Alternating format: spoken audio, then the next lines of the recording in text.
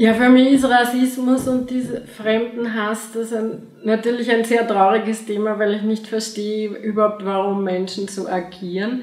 Ich kann mir vorstellen, warum man eine gewisse Ängstlichkeit entwickelt, wenn zu viel Neues oder Unbekanntes auf einen zukommt. Das kann aber aus ganz verschiedenen Gründen kommen, sogar im eigenen Feld sozusagen, dass man sich da überfordert fühlt.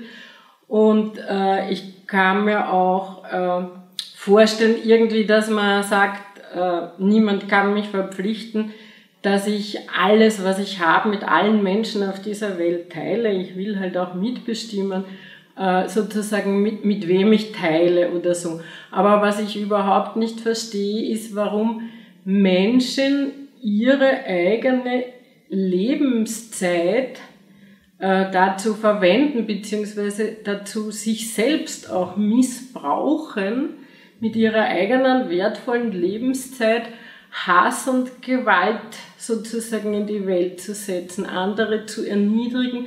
Ich verstehe einfach nicht, ich verstehe es absolut nicht, warum Mensch so etwas tut. Das ist für mich ein ganz absurdes Phänomen, wo ich vollkommen fassungslos davor stehe.